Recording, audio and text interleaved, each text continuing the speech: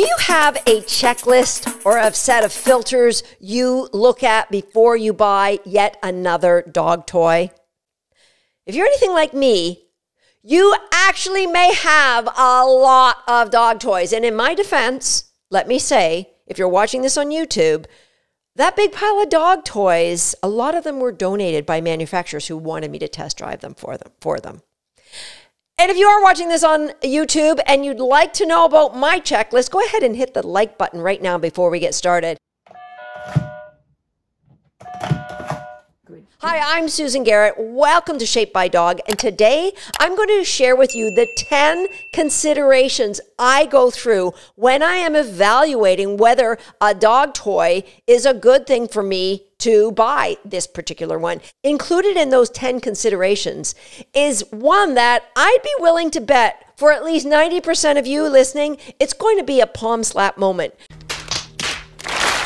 You're going to go, wow, Susan, I never, ever thought of that. And by not thinking of it, you actually may be hurting your dog's learning, possibility of learning. You may be hurting something as simple as the game of retrieve. I'll get to that later. I'm also going to share the 6 categories I put dog toys into, and I want a toy for each of those 6 categories. Now, there are some toys that will cover more than one category, but I can't think of a single one that will effectively cover all 6. So what I'm saying is you're going to need more than one dog toy. So let's jump into the consideration, the 10 things that I think are important for all of us to consider before we add yet another dog toy to the shopping cart. The first and the obvious one, and the one that many people will just decide on, is price. Now, you can go to the dollar store and buy a dog toy for $1 or $2, but I highly encourage you not to do this because studies that have found there's a high degree of toxicity in the dog toys that are sold at some dollar stores. So please do not trust a dollar store for your dog training or dog toy supplies, please. But cost is definitely a consideration. When a friend of mine just told me they bought a tug toy to train their dog with, and they loved the dog toy, but it was $50. So for a lot of people, like that dog toy is off the charts. Let me just tell you that when I first started my dog training, all of the toys that I used with my dogs cost me nothing. Nothing. And I'm going to share with you in an upcoming episode how you can have great dog toys on a zero budget. All right? But today, we've got to decide what are those 10 considerations that you really need to think about. Now, I've told you cost is number one, but the materials that the dog toys are made of, are they toxic? Is there something that could fall off and my dog could ingest?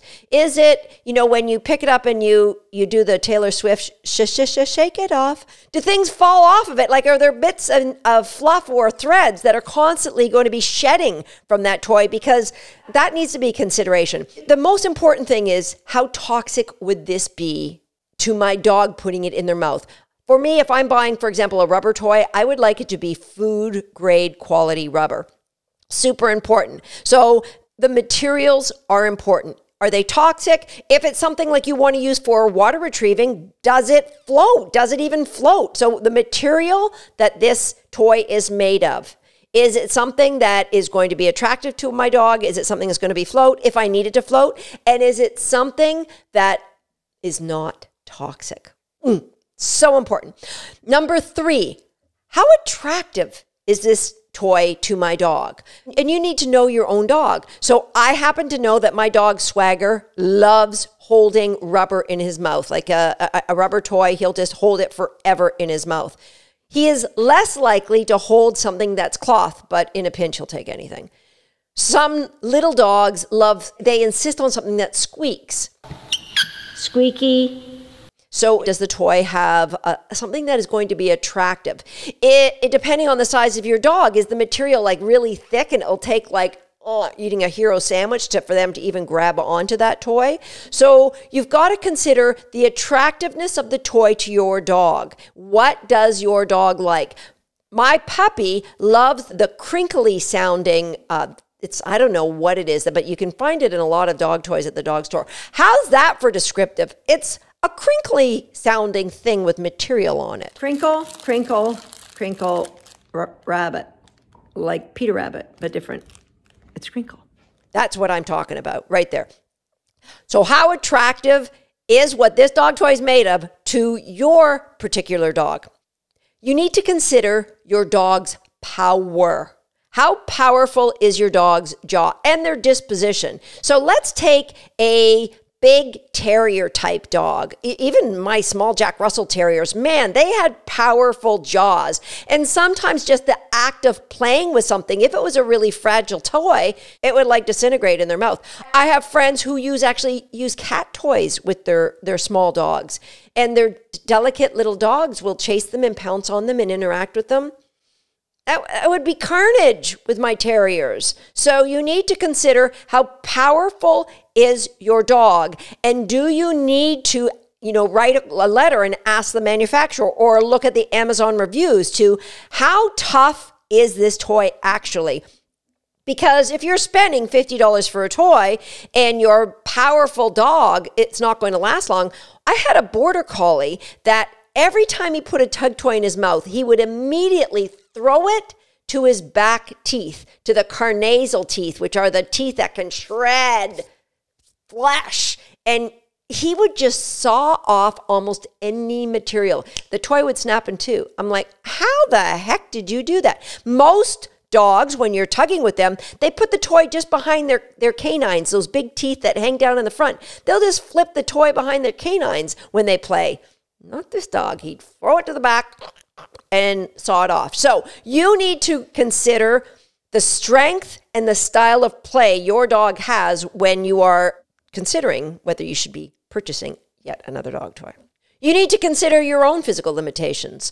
For example, do you have a 120-pound Roddy and you're an 85-year-old, woman with arthritis? And you're going to get flung around like a rag in the wind if that dog gets a hold of a toy. And so maybe tugging isn't the best thing depending on the tug toy. Maybe your style of play with that dog. I once had a student at a workshop I taught in New Hampshire, and he was in a wheelchair. So I had him just toss toys, and we taught his dog to put the toy back on his lap super fast, and he had like juggling with the dog, and that was the way that they played. So you need to consider your own physical limitations and how you're going to play. And I know for myself, I have very strong dogs, and sometimes my lower back isn't as happy as it could be. So I need to consider that when I'm purchasing a tug toy. It doesn't mean I don't tug. It means I consider that as a factor when I'm purchasing a tug toy. Point number 6, can this toy be cleaned? If it's a rubber toy, is it dishwasher safe? Can I just throw it in the top rack of the dishwasher? Or is it something I could throw in my washing machine?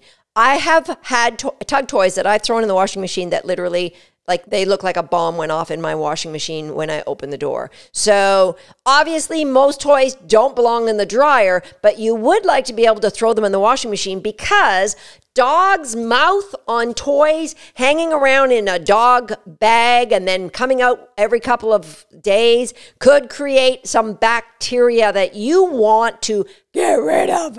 You want to be able to clean your toys. So point number 6 that you need to consider, how easy would it be to clean this toy? Throw it into the washing machine or the dryer. Those are really the only 2 ways that I would recommend unless you have an autoclave.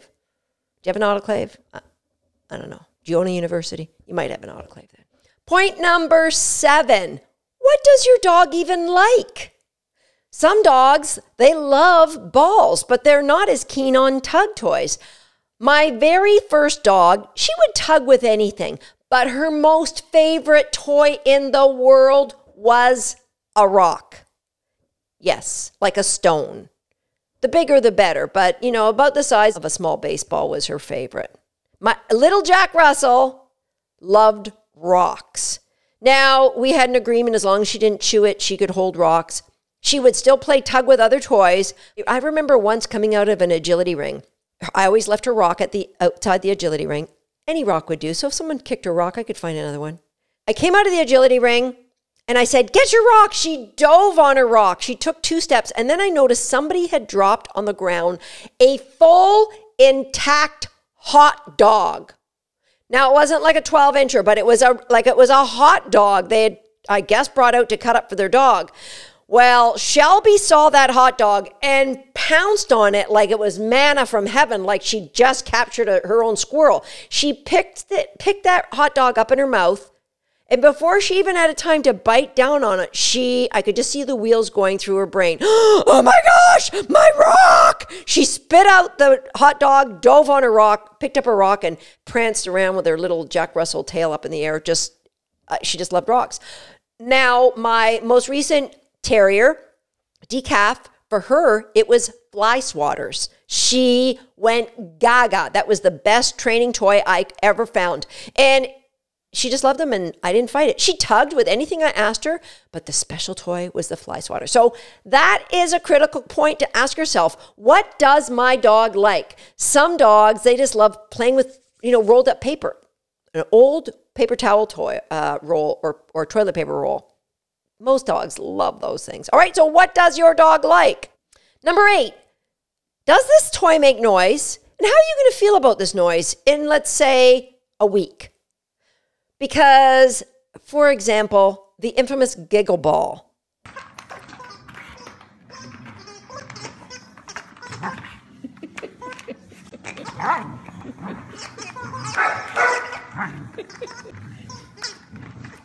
And a lot of dogs love this, but I just want to take a long walk after a while of listening to a dog play with it. I mean, at first it's entertaining. I love to watch them have fun, but enough with the giggling ball already. So consider, are you going to be okay with listening to that toy? Kind of like when you buy a kid, one of those guitars for Christmas. Are you going to be okay listening to that, 24 hours a day? Yeah, maybe not. The next consideration is the color of the toy. This is the thing that I think a lot of you are not going to consider.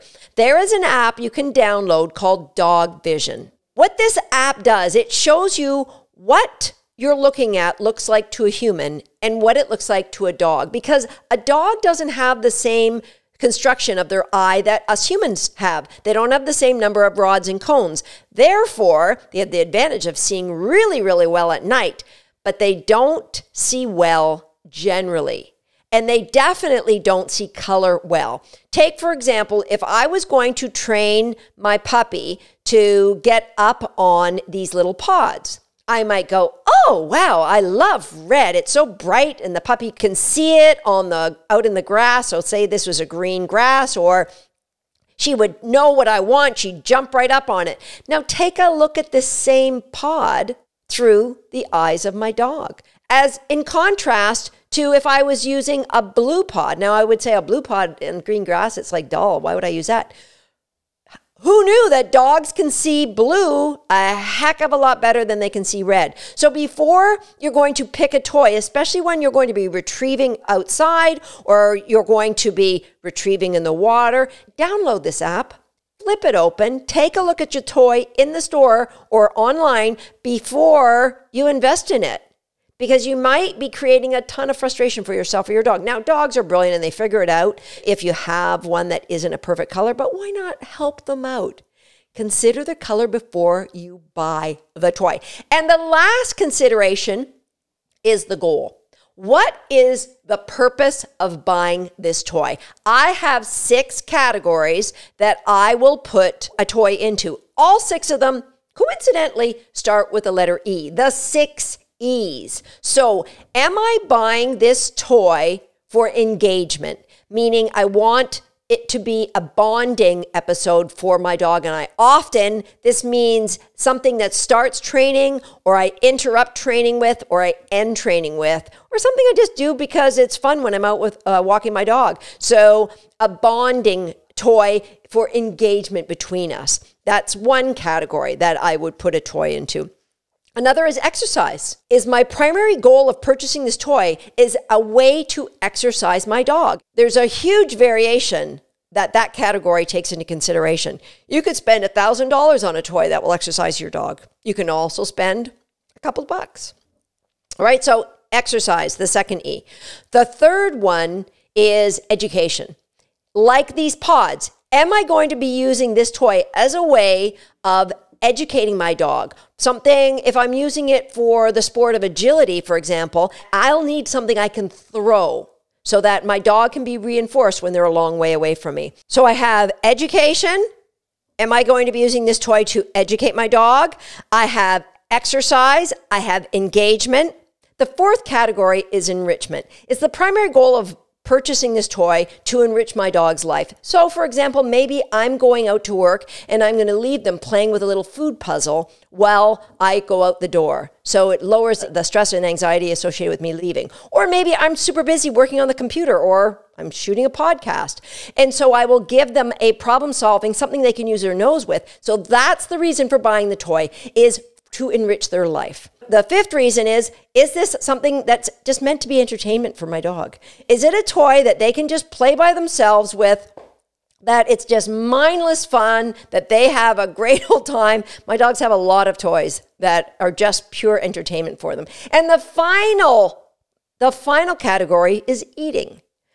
Is this a toy that I intend, primary goal of this toy is to deliver food for my dog? Maybe all of their meal could be packed into this toy, or maybe I'm just going to have it spit out a few rewards. So is eating. Now you can see there's a crossover. A toy that is engagement could also be eating. A toy that is education could also be exercise, and it could also be all five of them. However, I found that there are toys that I go to depending on what I am about to do with my dog. In the next episode of Shaped by Dog, I'm going to share with you what toys I love for each one of these categories. And in a week's time, I'm going to give away my favorite toy that I use for engagement. All you have to do to qualify is jump on YouTube, click the like button, and leave me a comment. Comment on this episode, comment on my podcasts in general, comment on our YouTube channel, comment on what you'd like to hear from me in an upcoming episode.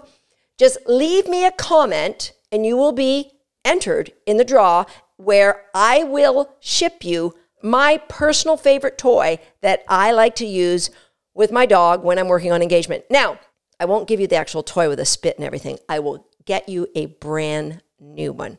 All right, that's it for today on Shaped by Dog. We'll see you next time on Shaped.